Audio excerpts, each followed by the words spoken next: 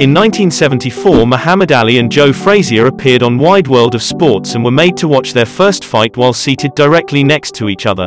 Things quickly turned heated and Frazier found himself facing two Alis instead of one.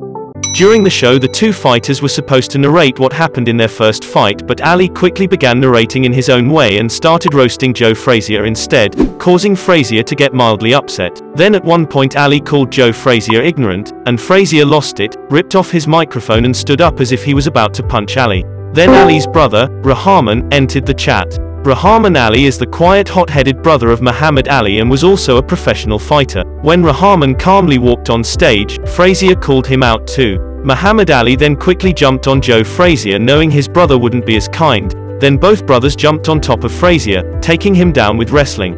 After the brawl with the Ali brothers, Frazier was so done and irritated he eventually left the studio and Muhammad Ali narrated the fight on his own. If you need help with a digital fundraiser such as GoFundMe or Donors Choose, send us the link in the comment section and we'll include it in the description of an upcoming vid. We've been able to help reach goals so far and we'd love to continue.